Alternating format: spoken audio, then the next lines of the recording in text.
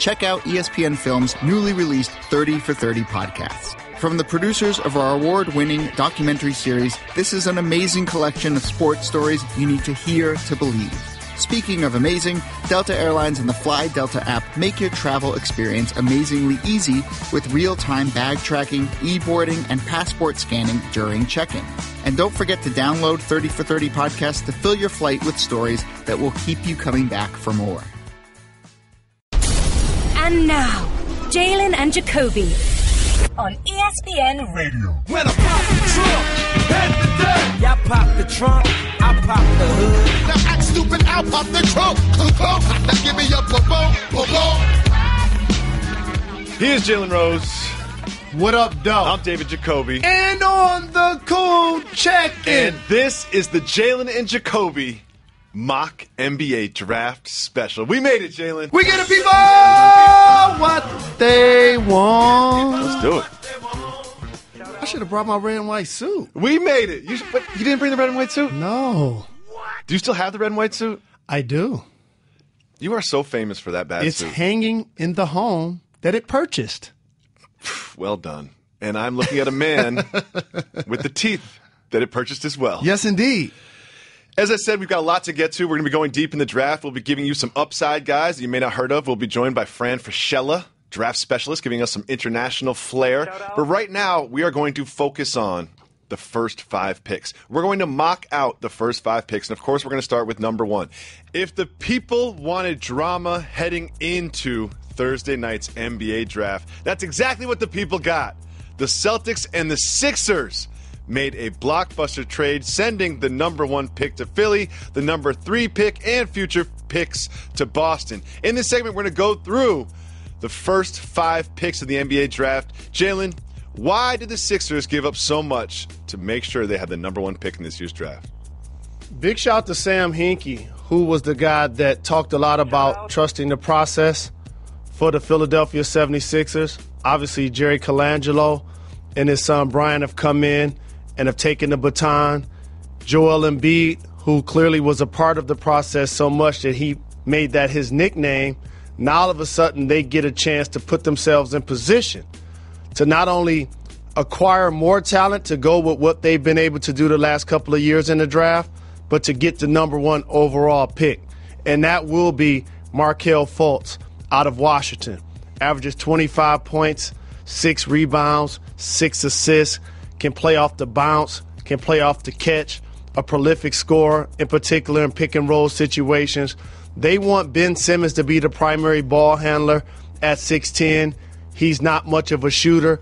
Now all of a sudden you have he and/or Fultz that could be the primary ball handler for a team that clearly needs help in its backcourt because they had one of the lowest scoring backcourts in the entire league last year. Why do you think this was so important for the Sixers? Because at the number 3 spot, could have ended up with Josh Jackson. They could have ended up with De'Aaron Fox.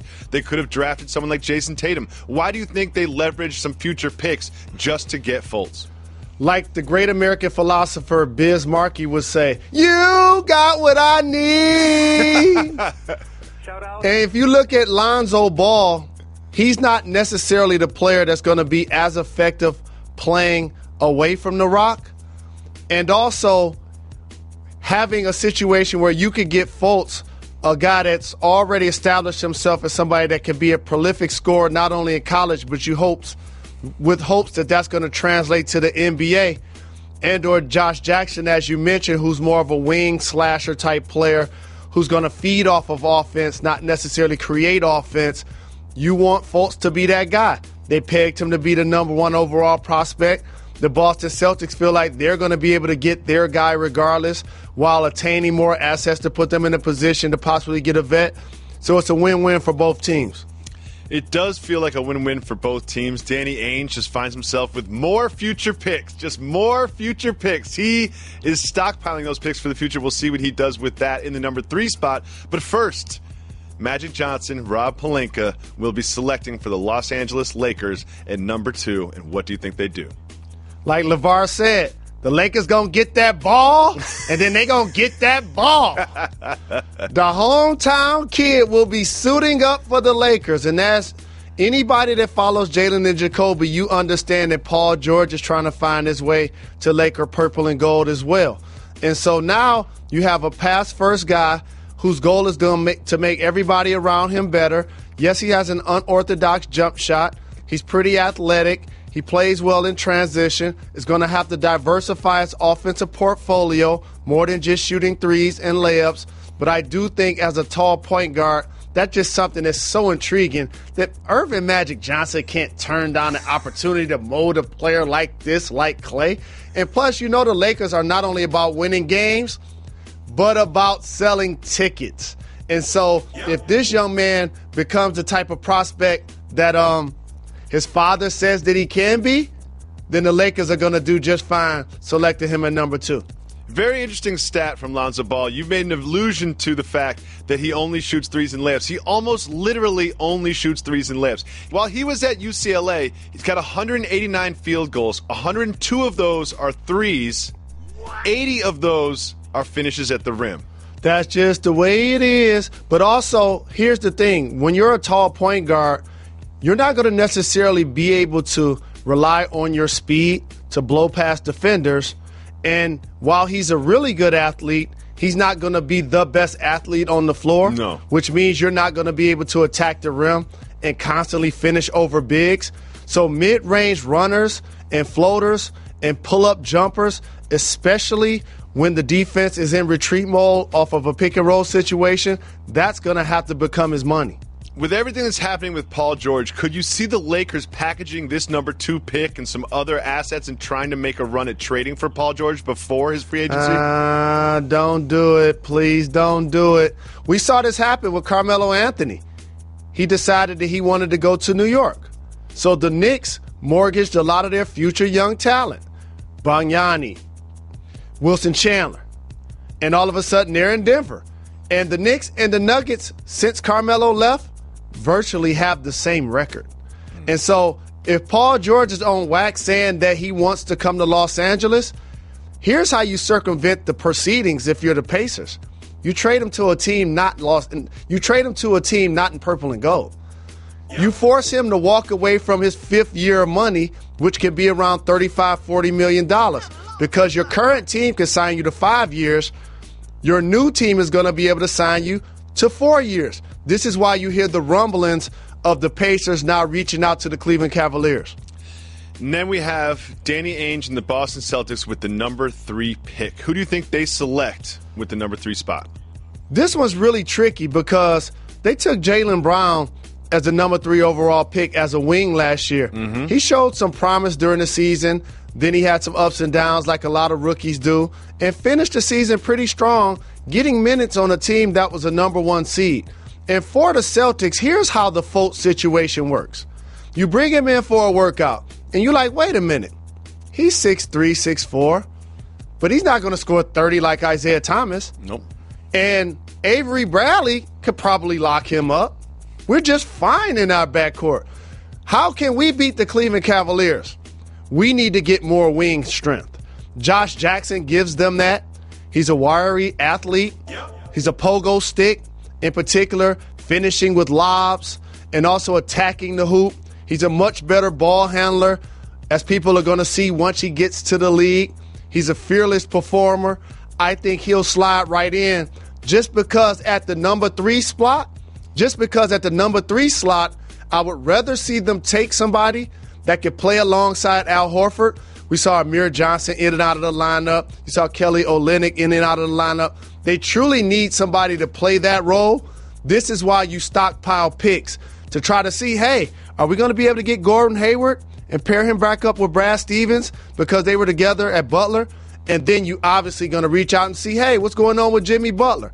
But more importantly, they will, with those picks and those assets, have to address the other big spot playing alongside Al Horford. You've got potentially Gordon Hayward coming to Boston as well. Do you think that Josh Jackson could work underneath him or alongside of him? I think they work together because Josh is taller. You hope that he's going to be able to do certain things that Gordon Hayward can't do, like consistently guard LeBron James, put him on Kevin Durant, Put him on Kawhi Leonard. If you look at where the league is going, you're going to need that caliber athlete with that height and that fearlessness that's going to want to go up and challenge some of the players that I mentioned.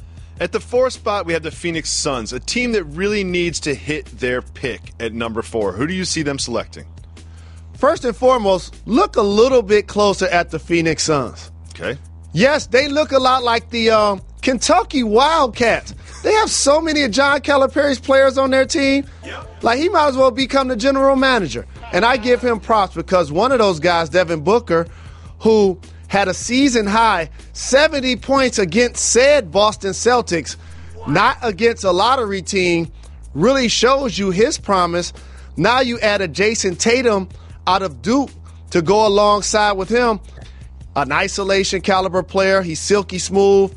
He can play off the bounce, plays more mid-range, turns over both shoulders. The key for him, however, is he going to have the foot speed to guard threes and or the size and physicality to play against 4s. But I do think he's going to be the selection at number 4. And then at number 5, we have the dumpster fire that is the Sacramento Kings. Who is going to be the lucky player to find themselves in Sacramento? Yeah. They're going to take the Blur, the Roadrunner, De'Aaron Fox. When you trade a player like DeMarcus Cousins, an all-NBA performer, you look on paper and say, what did they get in return? Do you remember who they traded for Boogie Cousins? Do you actually know? Yes. Buddy Hield, Who did they Tyreek trade? Evans. Buddy Hield, Tyreek Evans, and I think like a can of soda. Exactly. So now you're going to need somebody in the Western Conference. When you look at the matchups on a nightly basis, let me see who's coming to town. Steph Curry, CP3, Mike Conley, Dame Lillard. You have to find somebody that's going to compete against those guys. And so also have somebody to break down the defense and create offense for the bigs around you like Cauley Stein, who needs someone to penetrate, give them drop passes, and or throw them lobs. So I think Fox is going to be the choice for the Kings. A team is about to draft a player named Harry Giles that has only scored 10 points. That's 5 buckets. Twice in his college career. Oh, by the way, tore his left ACL, MCL in 2013, tore his right ACL in 2015, and had a left knee procedure in 2016. How many knees do you have, Jalen Rose? I have 2. How many knees did Harry Giles injure and have surgically repaired? Multiple. Almost like the game of operation. Exactly. This is not someone that I want my team to pick. And what makes it more questionable and a risk, he averages less than 4 points, 4 rebounds. A lottery pick? But coming out of high school, he's a McDonald's All-American. He went to Duke. Had he not had those injuries, I think he would have been a lot more productive. He does shoot 57% from the floor. He's shown good skills for a big man, keeps the ball high, can turn over both shoulders, has a nice hook, does have great potential. Can he stay healthy is going to be the major key. You know who I'm targeting next? Targeting is the word? I'm targeting next. You're such a bully. Markelle Fultz. Everyone has decided that this is the best basketball player in the draft. Everyone has him going number 1. So much so that the Celtics might even trade him so someone else can have the rights to Markelle Fultz. And I'm not going to do the hack thing and be like, well, his team wasn't that good. Basketball's a team sport. Sometimes your teammates aren't that good. You can't do everything yourself. But individually, he does have some deficiencies.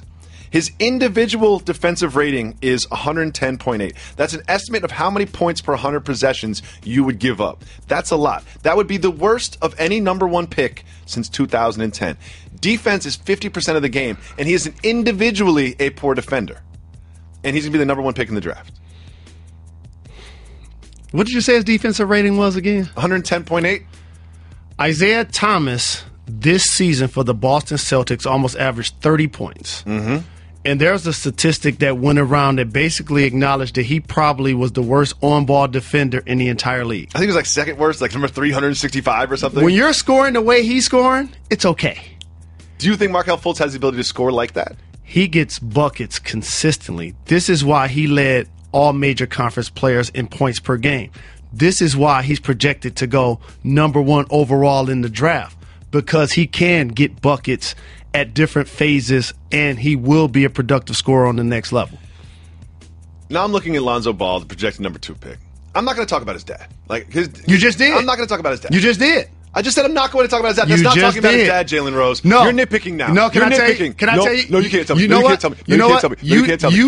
You just talked about Giles and Fultz. You didn't mention their parents. No. You did talk about Lonzo's dad. Please continue.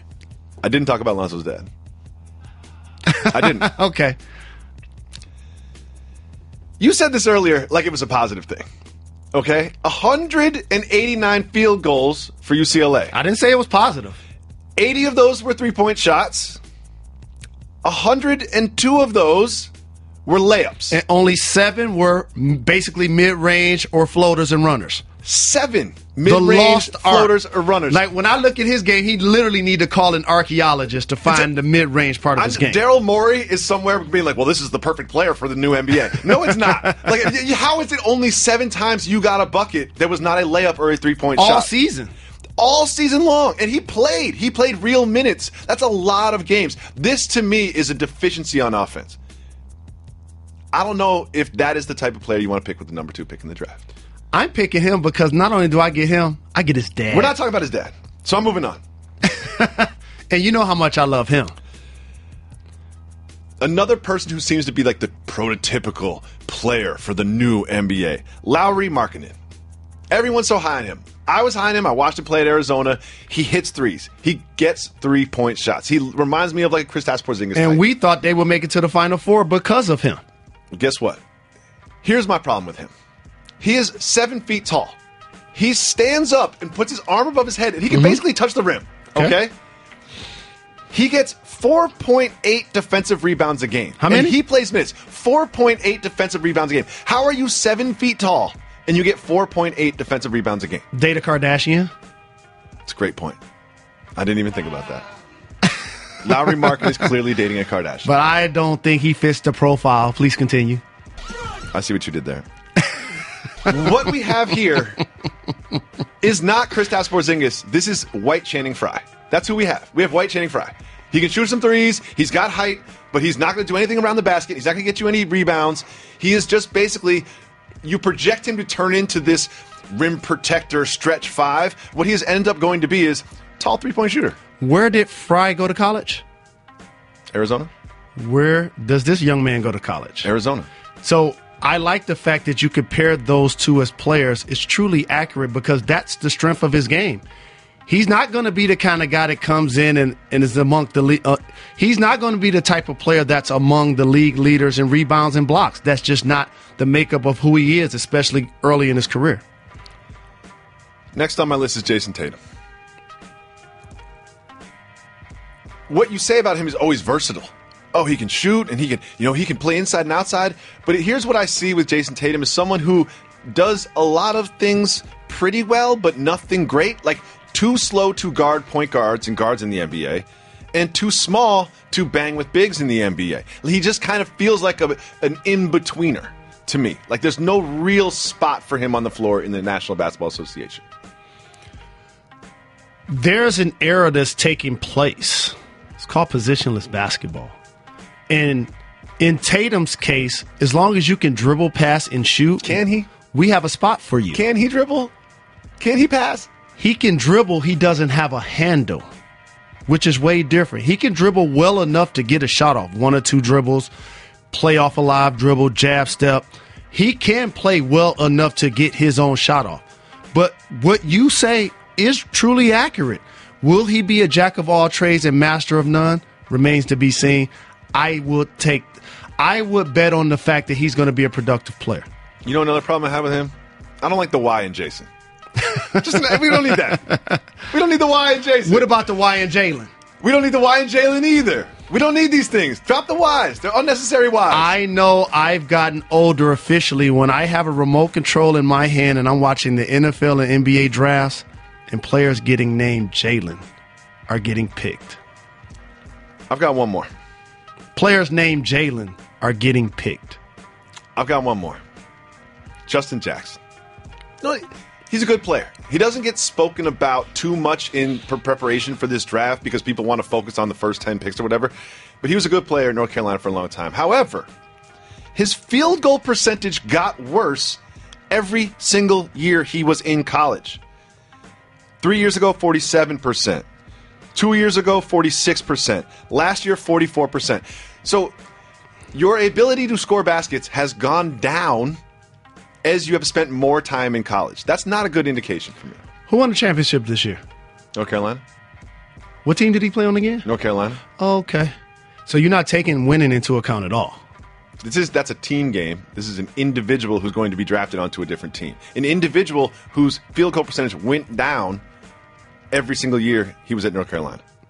That is something to pay attention to, but to me, that's not the end-all, be-all for a player because the looks that he's going to get in the league won't necessarily mirror the ones that he got in college. And for those that truly have to pay attention to smart. the game, I see what you did there. The shots are a lot different. The lane line is smaller in college. The shot clock is different. The three-point line is different. I'm still scratching my head watching American-born basketball where approximately only 8 states have a shot clock. We're not helping the American-born players until we allow the rules to be until we have the rules mirror each other a little more. In high school, 32 minutes, college, 40 minutes, in the league, 48 minutes. It's a different ball. It's a different three-point shot. It's a different lane line. Court. The fouls are different. If we get some consistency there, that would truly help these players catch up to what now I see are international-born players who get a chance to play professional early with those rules, learning to dribble, pass, and shoot, and getting paid and not forced to go to college. And so now when you're watching the draft, a lot of those players have been, in a lot of cases, further along skill-wise. Being negative is tiring. I'm glad this is over.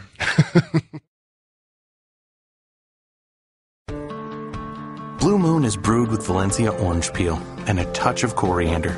It's a creative twist on a Belgian-style wheat ale for a taste that shines brighter. Taste responsibly. Blue Moon Brewing Company, Golden, Colorado. Welcome back to Jalen Jacoby's mock draft special. We don't have too many guests on our show. VIP. You know we don't have too many guests. So when we have guests, you know they are good guests. We are now joined by Fran Fraschilla.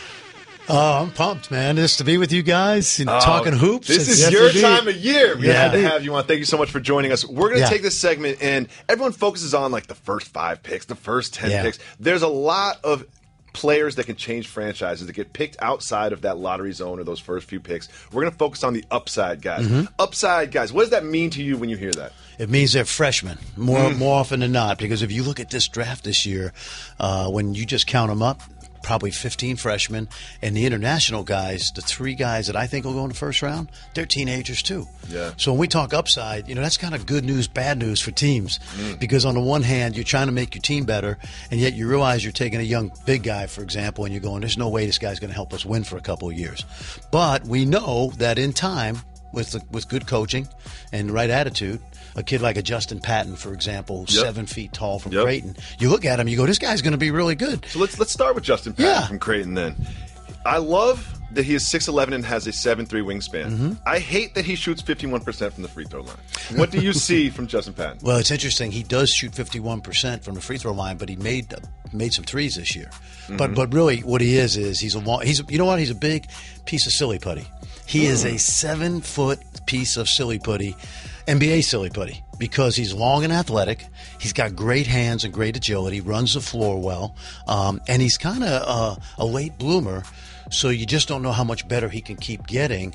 And when I say silly putty, the minute you draft him, Jalen, your coaches, starting in summer league, have got to grab this guy and say, okay, we're going to make you an NBA, whatever, power forward, stretch 4, stretch 5. So you look at a guy like Justin Patton, and by the way, a lot of young big guys in the middle of this first round, and you're looking at guys that you're going to have to mold, but aren't ready to win games. I got another young big guy for you. He played at Gonzaga, Zach Collins. What do you think about him as an upside guy? You know what I love about him? Think about this. In high school at Bishop Gorman, he didn't start until his senior year because he was backing up Chase Jeter, who went to Duke, and Steven Zimmerman, who went to Vegas and I think was drafted by Orlando last year.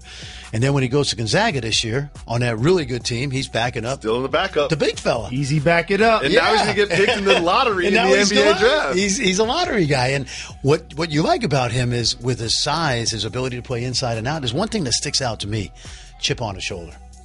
He's got a chip on his shoulder, which I think you go to the league and people start trying to, bully you around. Especially when you're as thin as he is. But you want to see some fight. Correct. And with him, I think you're going to see some fight and then, long-term development. But as a follow-up with him, I appreciated the fact in the Final Four, 11 points, 10 boards, 4.5 blocks. Really foul prone. Yes. That's one of the reasons why him being a substitute actually helps the team, because he can't play extended minutes. What about that in the league where you actually get 6 fouls now? If there's one thing I think he's going to have to get better at, and this would have been whether he started or not at Gonzaga, is defense. He really can't guard anybody. He can't guard a physical, Zach Randolph, Andre Drummond type of inside player right now. But I like his toughness, and I like the fact that we're talking about a 19-year-old guy. Yeah. So my big thing with these young big guys is tell me what they're going to be when they're 23, because that's what you're doing now. These guys are upside. These guys. I don't know if you guys like this analogy, but when I watch college basketball during the season, I'm watching AA baseball compared to the major leagues.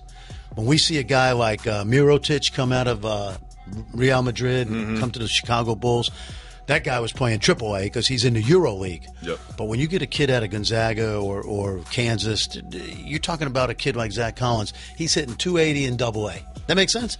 Absolutely it does. I normally carry a bat, but I sold out. Let's stay with the young bigs. We've got John Collins, not Zach Collins, John Collins from Wake Forest. Can't guard you. You know the big game we had yesterday? Jalen was feeding you. He can probably guard me. I don't know. He had a monster ACC season scoring. I mean, he was a double-double machine. But the one thing, he was a conscientious objector on the defensive end. Oh, he was getting his numbers. Third in points in the ACC, second in boards, first in field goal percentage. But he was in foul trouble a lot as a freshman, so maybe this year he goes, you know what? Or maybe Danny Manning said, listen, we need you on the court. And I was like this. Hey, if you got a choice of giving up a basket or picking up your third foul, give up the basket. Let the guy score. He did that a lot. Yeah. He did that a lot. Here's a question for you about John Collins, Jalen. He's only attempted one three-point shot. Can you be in the NBA now, even if you're a big, and just not have a three-point shot? You can, but ultimately they will develop your three-point shooting. Look no further than a player like Al Horford, on the number 1 seeded Boston Celtics. He wasn't shooting threes at all. Now he primarily shoots threes. Look at Kevin Love, the exact same thing. It's just a maturation of your game. Now it's head-scratching when I hear Dwight Howard talking about he's going to shoot threes when he can't shoot free throws or play on the post. But I do think that that's a natural maturation of young players. What are your thoughts on that? And with John Collins, he was really good from 17 feet and in. And really accurate. So now you look at a guy like that, and, he's not going to psychology class next year.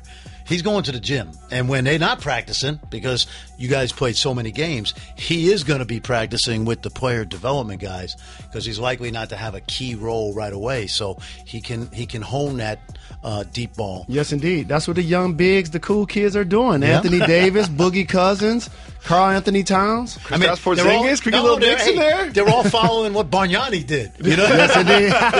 They're all trying to be Bargnani. It was about half a season you tried to be Bargnani. That didn't work out great.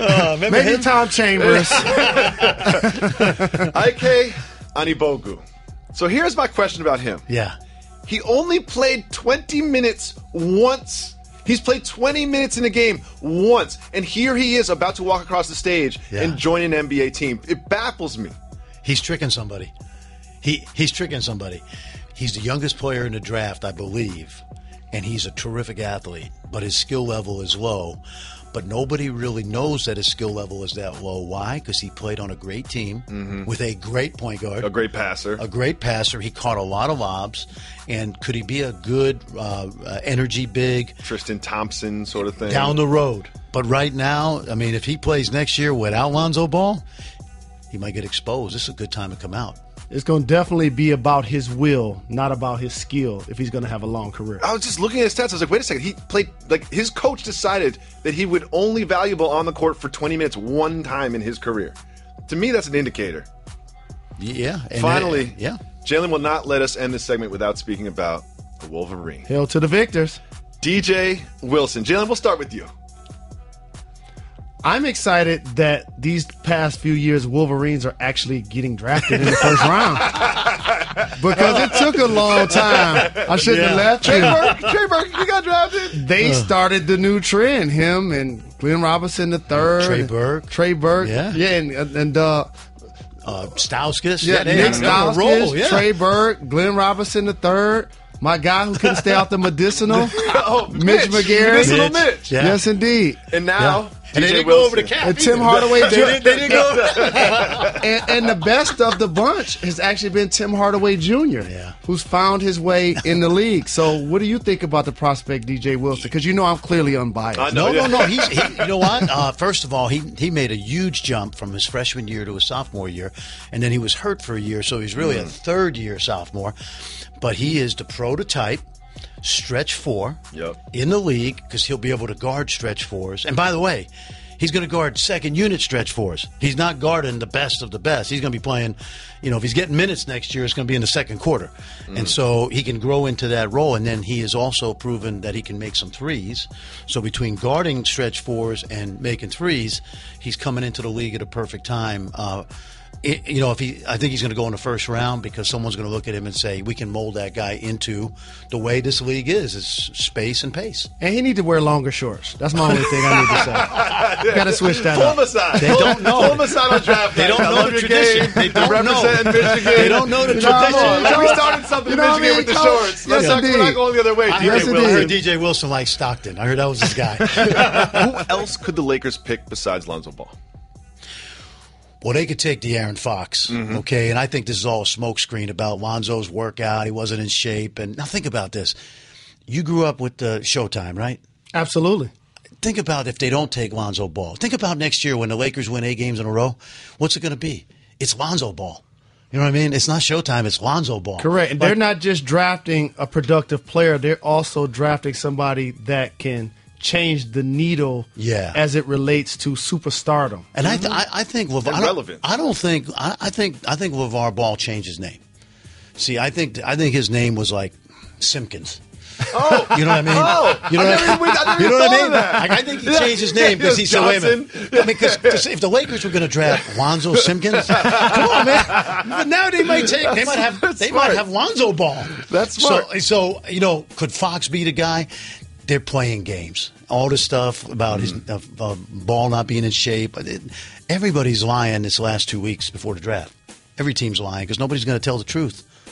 Right? Absolutely. And also, if you take Fox to go with D'Angelo Russell, you're too small in the backcourt. Yeah. That's a good point. I think what has happened to Zoe Ball's name and what has happened with his father has overlooked the fact that he's going to be a terrific pass-first guard. And a lot of people try to say, how is that going to relate to his teammates, having a dad that's really boisterous? It would be different if his skill was to be a volume scorer. Right. Then you got to earn the respect of your teammates to get 20 shots. But since he's going to make grown men better, and all they got to do is catch and finish. Everybody likes a pass. They're going to love him. Hey, when they don't care. They're going to start buying his shoes for him. And when they get better, when they get better and contract time comes up, what happens? They're going to start buying his shoes. Sign me up. Another thing that happens every time I watch the draft is I'm a very sensitive person. And there's always that one player that was projected to go high that just continually gets missed and missed and missed, doesn't get picked. And then we have the shots of them. We stare at them. It makes me want to cry on my couch. I've been there. I felt like Moss at the draft. I'm like, okay, maybe I shouldn't have worn this red and white suit. And these red games. You were on everyone's draft board until they saw the suit. It was the suit. Yeah, it was the suit. Nothing to your game.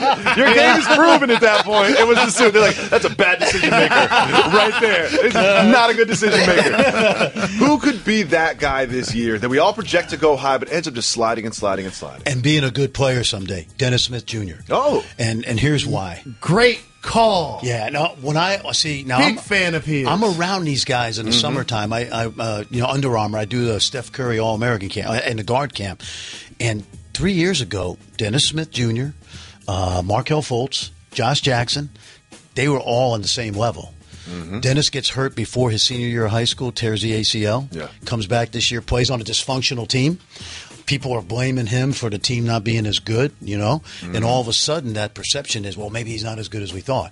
But when you talk about a guy who is a junkyard dog, strong, gets to the basket, tough, and by the way, plays with a chip on his shoulder like Josh Jackson has, he's a kid that could slide, and then all of a sudden a team picking 9th, 10th, 11th goes, oh my God, Dennis Smith Jr., got to take him. No-brainer. Why are you so excited? You're so excited about this, Jalen. Because we're going to talk about young potential, and you're going to see of the top 10 picks, maybe 8 or 9 of them are going to be freshmen.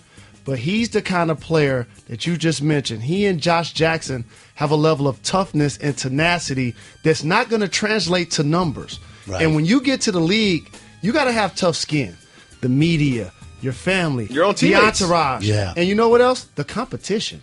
You're playing against the best of the best. And I think what he does offensively is truly going to translate. He has that, and they're not maybe the exact same type of player, but he's got that Kyle Lowry junkyard dog. I don't care what your rep is, I'm going to come here and try to rip your head off.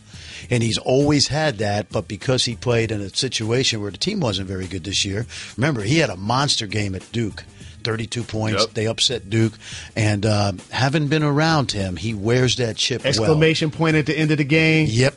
That's good. I like having Fran and Jalen here because it's just not all numbers. It's bowling. You know what I mean? It's not all numbers. It's about basketball and watching the game. It's the educated eye. The analytics are good, but sometimes the eye takes over and you go, this kid could play. That's why I like having you here, Fran. Another reason I like having you here is because you know the international players more than anybody else in the world. He has tattoos on his passport. Do you have real tattoos? No, but I got my passport is filled up pretty nicely. Dog ears. I got some nice suits in Shanghai this year. I bet. $150 too. Yeah, I did. I went overboard. I got the $175 material. Ooh, yeah, sure. Don't tell anybody. New contract on Fran. So with these international guys, it doesn't seem to be an international heavy draft this year. Right. So who are some of the more important ones? Okay, so you got. I'm going to give it away, but Frank Ntilikina. Okay, he's a guard from France. He hasn't even turned 19 yet. He's 6'5". He's going to go in the first round. He's playing right now. His playoffs may end soon, but he can play both guard spots. It's interchangeable. He's not really a point, not really a two. He can defend. He's got length. He shoots it well, and he knows how to play. And remember what I said about earlier in the show about AA? AAA, major leagues. Love that analogy. He's in a league, think about it. You got Spain is the best league in the world outside of the NBA. But think about France, Gobert, Tony Parker, Batum, Diaw, Fournier. It's an athletic professional league, so he's going to have a chance, I think, to come into this league, still be a baby, but have a chance to be a good player. I like players that come into the NBA having already gotten game checks. You know what I mean? I think that it's a business for them already. It's not college. You don't have to go to psychology class like you said, and I like that. But that's not fair to the American-born players who are forced to go to college. Are you serious right now? We would love to get checks at 15, playing international rules. The lane is wider. Some of the knocking the ball off the rim. Goaltending. Some of the teams I cover, they do get game checks. Some of those guys take pay cuts to go to the league. Huh? Another player, international, that we should be keeping an eye on. I'll tell you a great one. Terrence Ferguson from Dallas, Texas. International. I know. Terrence Ferguson. I know, but here's what he did. He didn't go to Arizona. He decided he was going to turn professional and play in Australia. Okay? Ooh. Now, the level of play in Australia is not as good as in Spain as in France, but one thing about Australians, they play rough and tumble. They play like it's Australia. They love basketball there, They love basketball. They play it like it's Australian rules football. So you had this 18-year-old kid from Dallas, Texas, go down there. Mom went with him to take care of him. But he's 6'7".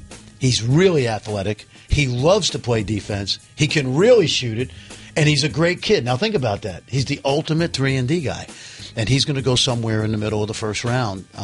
But he went over to Australia I want to ask you more about that journey. Yes. Because I talked about American-born players literally being forced to college Do you see more players taking the route that he took before actually entering the NBA draft? Brandon Jennings did it. Yeah, Moutier did it. I don't think so. I don't think so, Jalen, but I thought you were going to say this.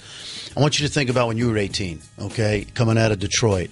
If we took you and put you in the middle Not going to be able to do it! Okay, we're going to put you, forget McDonald's, okay, Burger King's out. I would have rather played in, English, let me tell you way. something, I'd rather played in the CBA. Okay, that's what I'm saying. And that's why those international guys, like if I put you in downtown Belgrade as an 18-year-old, okay, so now you got these international guys that are coming over here, Porzingis, and even guys like Jerebko, even the role players have, if they find a niche, they fit right in because they've been professionals. They kind of know about America anyway because they listen to American music, they watch the movies, but they also want to come over here and be part of this culture, and the adjustment is easier for them than maybe it was 25 years ago. Thank you so much for joining us, Fran. We don't have too many guests on this show. We don't. And when we do have guests, you know they're good, and you are welcome back anytime. We look forward to the draft. Thanks for the love, Fran. Appreciate you. I love listening to you guys, and it's fun to be a small part of this. Thank you. Thank you, brother. Blue Moon is brewed with Valencia orange peel and a touch of coriander. It's a creative twist on a Belgian-style wheat ale for a taste that shines brighter. Taste responsibly. Blue Moon Brewing Company, Golden, Colorado. We have a segment that we love. It's called Soft Move or Boss Move. We've both made both in our days.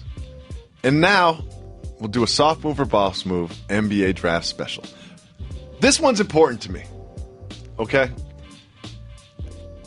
Hugging Adam Silver when you get on the stage. Is that a soft move or a boss move? Soft move. It's a soft move. This is a business transaction.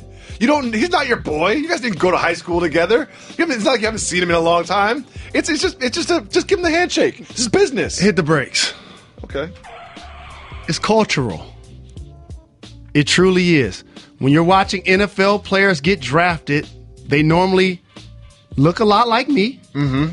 They get on the stage. They're excited about the moment, and they do a bro hug. They do the bro hug with Goodell. And the thing is once the bro hug bar is set, everyone else doesn't want to go below it. So then Goodell is here giving a bro hug to these 300-pound excited dudes all night long. And then what ends up happening is you give dap, you give a bro hug, and then everybody that comes behind you follows suit. Does the same thing.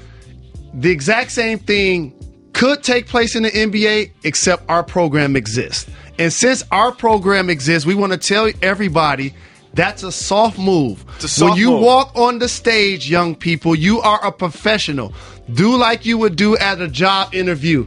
Give them the corporate handshake. Corporate handshakes only at the NBA draft. If I was Adam Silver, I'm sending out a memo. Being like, look, I'm really excited for you guys. I know you're excited too. This is an entertainment show. When you get there, just give me a handshake. This is a business transaction. Don't treat it like you're a Wayans brother and you giving me dap and you rubbing my head multiple times. You don't have to have a coordinated handshake with Adam Silver. He doesn't love you. Next. Taking a selfie from the stage for the gram. Soft move or boss move? In this case, they're around 21 or under, I have to say, and I hate to say this. Oh, no, you're about to do it. We're going to disagree on this one. Don't do it. Don't do it. It's a boss move. No, it is not, Jalen Rose. Okay.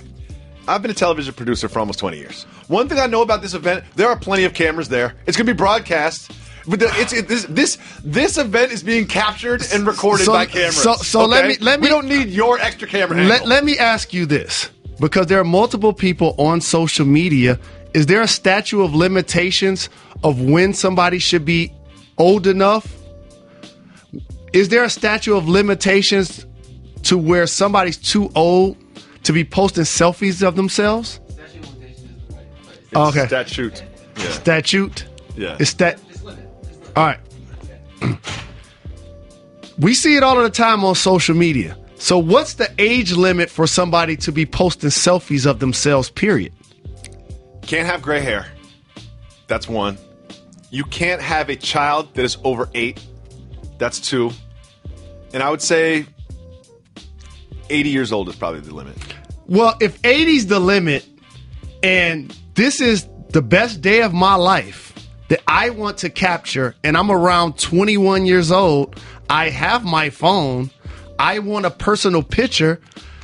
I don't want to be old man Jalen here. I have to give it up to the millennials. In this case, if you're not going to hug and give a bromance to Adam Silver, it's a boss move to take a selfie. It's a soft move to take a selfie. Next. Having too much hair to fit in the team hat. Soft move or boss move? Well, it depends on the player. Oh, okay. So Zaza Pachulia's head too big to fit under any hat without his hair. So I remember seeing a player not just knee deep, he's got knee deep. Was he did the freak with me? Come out of the stands, get drafted by the Milwaukee Bucks. Giannis Antetokounmpo. And guess what? His hair didn't fit under his hat. And all I know is he's the only guy in the history of the league to be in the top 20 in the same season. Points, rebounds, assists, blocks, steals. So going by that premise, boss move. Next. Preparing your clothing to match the colors of the team that you think you're going to be drafted by. I thought it was a boss move, but it's really a soft move. It's a soft move, because then you end up wearing a red and white suit. I live out there, so don't go there. No, I'm going all the way there. And people might not know this about the red and white suit, is the red and white suit was one of many suits that you could have picked from based on the teams that you thought were going to pick you. Was actually two. Okay. My other was lime green. Lime green suits should not, whoever is working the sewing machine and he gets the request, I need to make a lime green suit, they need to say no. They need to say no. I'm not doing that. That's why I go to the tailor of legends. Calvin Murphy, Walt Clyde Frazier. Now I get my lime green suit. You know what? Holla at your boy. Lime green suits are cultural. They're cultural. Let's be honest. Let's be real about this. Lime green suit is cultural. Red and white suit, cultural. Let's take it a step further. So are Gators. I had those on too. Next. Having a signature shoe before you even were drafted. Boss move. Soft move or boss move? Boss move. Are we sure Lonzo Ball has a signature shoe? Has anyone seen these shoes? So listen, hit the brakes on this one. Fine. You're asking me, is it a soft move or a boss move? You mean the guy that was a member of the Fab Five, and all of a sudden Nike created a shoe called a Huarache that we wore in college? That we also started to wear black socks? And all of a sudden I'm in the NBA, and you know the first shoe contract I got? It wasn't even with Nike. It was with Adidas. And how about this? Are they selling black socks now? Of course. Man, it would be nice to have a patent or a trademark and get a piece of that. They've re-released Huaraches 15,000 times. They're dope. So you're asking me, is it a soft move or a boss move to have your own shoe, to own your own brand? It's definitely a boss move, no doubt about it. You actually convinced me to change my answer on that one. It is a boss move. Finally,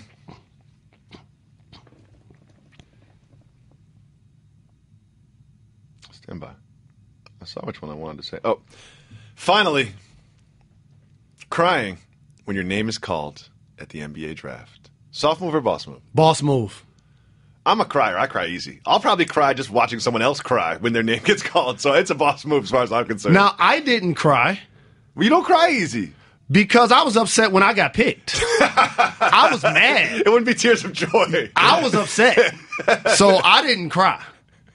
Maybe if I'd have went number one, I'd be I didn't expect that. I was going to be Glenn Robinson, Jason Kidd, My suit Grant doesn't even match Hill. the team. But I went 13th. I was mad by the time I got picked. And plus, I had a crazy bump underneath my Didn't even eye. want to shake David Stern's hand. I didn't even want to bring any attention to my eye area. Great point.